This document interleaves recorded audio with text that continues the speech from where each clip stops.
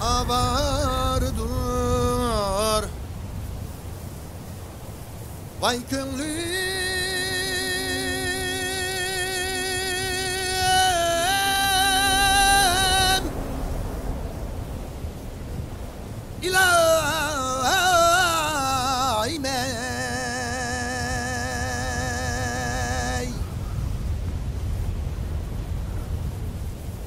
إليك مكان bulmaz.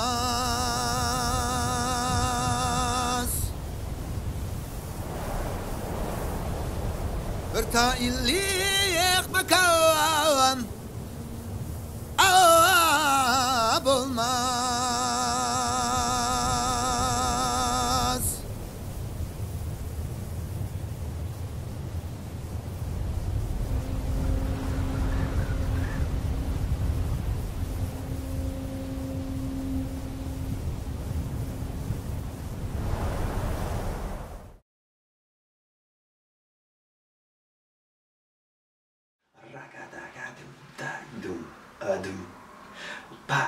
But like you also have so there's the Dastan 6 as well, which is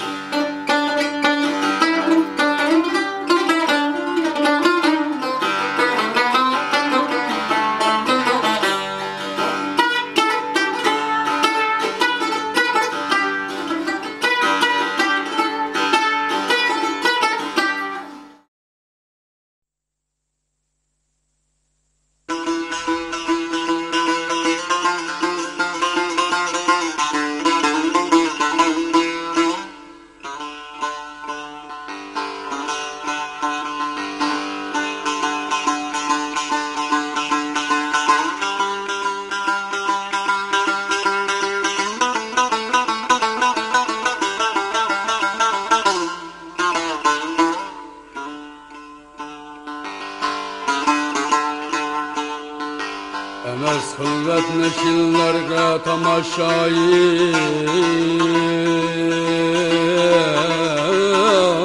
Tamaşayı çimen hacet Çimençe bulmagay ahli. That was 2 great years of studying the theory about the music that I loved more than anything else, so that was great. Then having finished at Berkeley, I went back to the UK, and I was I had a background in Chinese, studying Chinese. That's what I studied at college, so I decided to combine music and Chinese and move to China to do music. Great idea. And that's where I met another great guitar player from Xinjiang, from the northwest part of China, whose name is Alexis. And he loved John McLaughlin as well, so we got on very, very well. And we decided to start a band together. And to start off with, we found a tabla player, a Mexican guy who played tabla. And so we had a kind of Shakti, but not quite as cool as Shakti kind of thing. But the more I was talking to Ekber, I kind of discovered that Uyghur music is something that was really fascinating. It was his music. I wanted to learn more. And so was he playing Uyghur music at that time? Not so much. We kind of, when we talked at one point, we Skyped with Mahmoud Mehmet, who's a tambour player from the Xinjiang Music and Dance Ensemble, and a great friend of Ekber's from childhood. And he played the tambour over the Skype, and for that moment I was just I just fell in love with it. So that was your first time? First time I heard the tambour, and to see the tambour. And it was a moment of, I'd listened to a lot of Indian music, I'd listened to a lot of other things, and I was thinking, all this music is beautiful, but it doesn't really speak to me. And then Mahmoud was playing over the Skype. I was just thinking, okay, this is my music. I can go and learn this. That'll be fun to learn.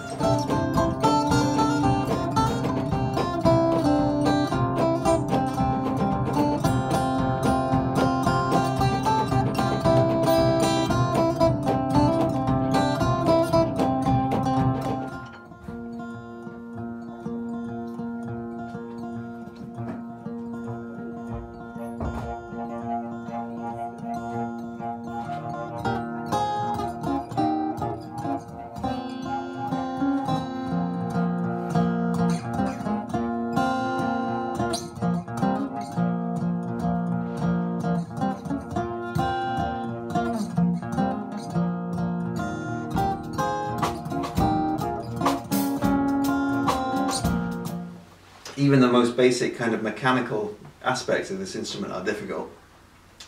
Once you got that, you then have to kind of learn all the different styles of Uyghur music. So Kashgar has a very particular kind of music, not particularly suited for the tambur on the whole. You can do it, but it's difficult. Yeah. Basically, the traditions have kind of moved along the Silk Road and back again, and it's just interesting to see how they have come about. Then there's a whole kind of aspect which involves the way that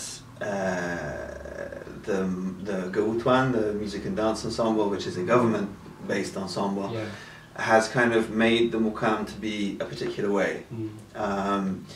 And I think there are good reasons for that, but at the same time, it seems a shame to me that we lose a little bit of natural expression. Yeah.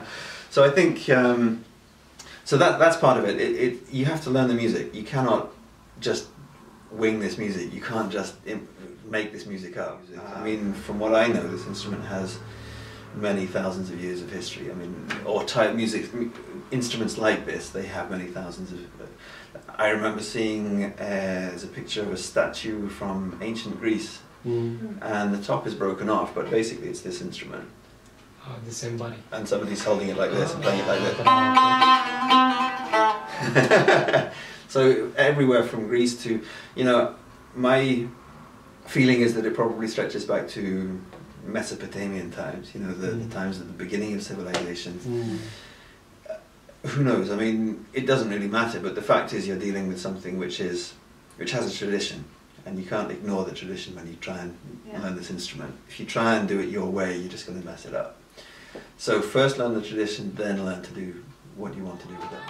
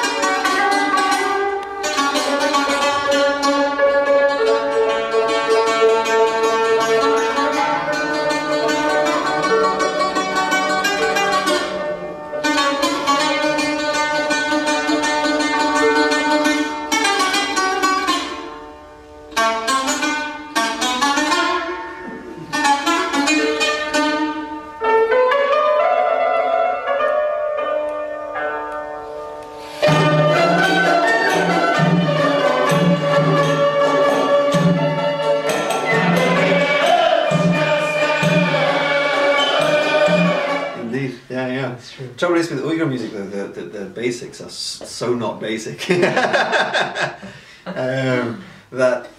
that it could potentially take up your whole life to do it. I mean, I look at Mahmoud, for example, my teacher, Nur Mehmet Tursun's student. I see this kind of patrimony that goes back through the generations. I learned from Mahmoud. Mahmoud learned from Nur Mehmet Jan. Nur Mehmet Jan learned from somebody else, and he learned from somebody else all the way back. So, where at the end of tradition, the most you can really expect to achieve with it is to add a little bit of your own flavour to it, your own purak to it. if you can do that, then you've really achieved something. But that's a lifetime's work. I'm a guitar player as well, and I have a day job, so you know, I'm never going to do that. But what I will be able to do is to play some parts of Uyghur music pretty well authentically. So, I think what was interesting for me as well was to see how great musicians were playing in crappy places because they just didn't have any opportunity to do anything more. And it made me ask myself why it is that such great musicians don't get the exposure that I thought they completely deserved. I mean, there are some amazing musicians in that place.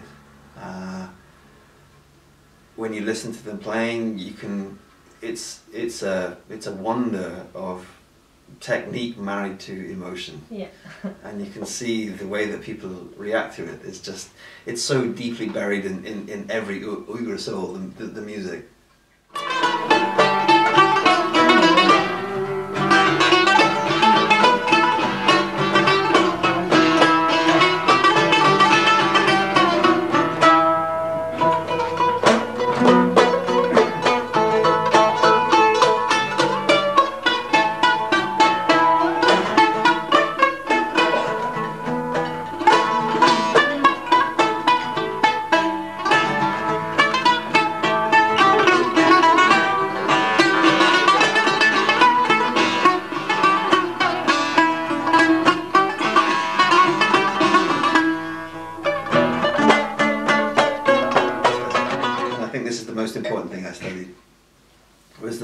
Play music in a traditional manner, acoustically, just for a few people, then you have the ability to completely define the emotions that people feel, or help them to a particular part.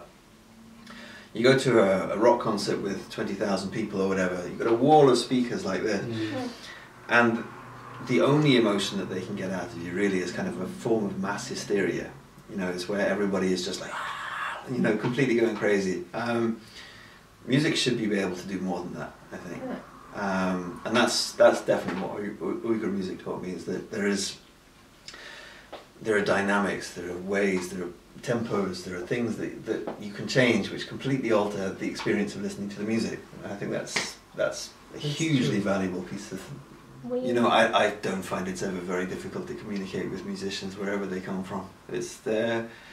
We all speak a variation of the same language in the end, so I mean, I think, I mean, the very basics of it. Mahmoud spoke Chinese, so I could speak Chinese, that was fine. And he would tell me if something was important or not, generally by smacking me over the back of the head. And so, you know, these are the things, you realise that sometimes it's difficult to understand why something is not correct. Sure. So the Panchaka Mukam, the first Dastan Mekhul, for example, he always used to criticize me about it because he said, it's not right. I was like, okay, so how is it not right? And you know, we're speaking the same language, but he's saying, it's just not right. It's not right. I think that's a big culture shock as well. It's the different way of learning music. With Mahmoud, he would play me a phrase once, a 4-bar phrase once. And he would expect me to play it back to him. And when I'd got to that, then he would start on the 8-bar phrases. So you had to have a really good ear. To learn some of the Mukam things, I mean, literally he would play...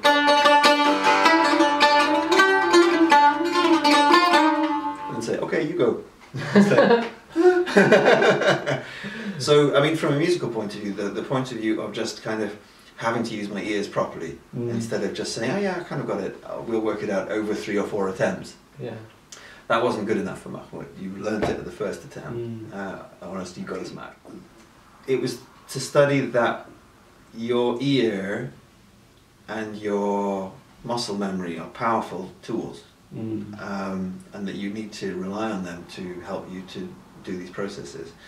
You can't wing Uyghur music. You can't just kind of turn up and say, yeah, I kind of know the Mukam a little bit, but let's play with this tune. You can't do that. You have to know it really, really well. Now that's something that's very present in jazz music, but it's not very present in many other musics, I don't think.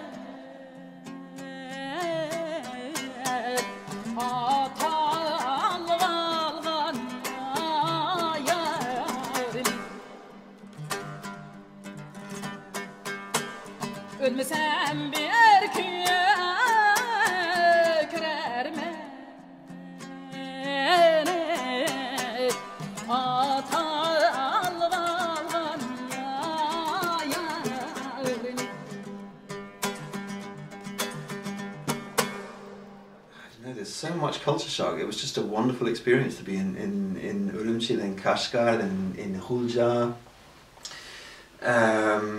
We drove through the mountains back from Hulja back to Urumqi, up to about 4,000 meters of height. I was trying to light a cigarette up there, and the flame was entirely blue because there wasn't enough oxygen to really light it. And just to see the stars kind of painted across the sky, you know, I mean, it's just, there's just nothing in between you and the stars. You're at that altitude. There are rocks falling off in front of you. You're never quite sure whether you're going to make it. And you're never sure whether you have quite enough petrol to get you to where you need to be. It's an adventure. Everything about it was an adventure. I'm a British guy from the southeast of England, where nothing really much ever happens, and suddenly I was in a place where, honestly, if aliens had landed in front of me, I wouldn't have been surprised.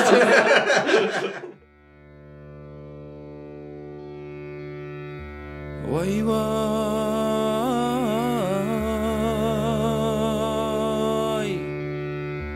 why, why.